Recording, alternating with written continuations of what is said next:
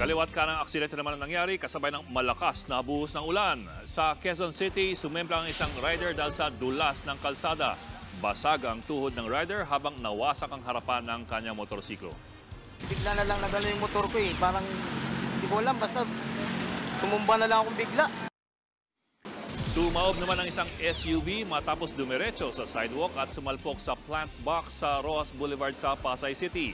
Nahagip din ito ang isang taxi pero mabuti na lamang at walang nasaktan. Ayon sa driver, madulas ang kalsada kaya't nawalan siya ng kontrol ng sasakyan. Pero tingin ng investigador, nakainom ang driver. Agad kong hiningi yung lisensya ng driver ng SUV at doon napag-alaman ko naamoy ko yung amoy alak. At nung tinanong ko, nakainom ka ba? Ang sagot sa akin, konti lang.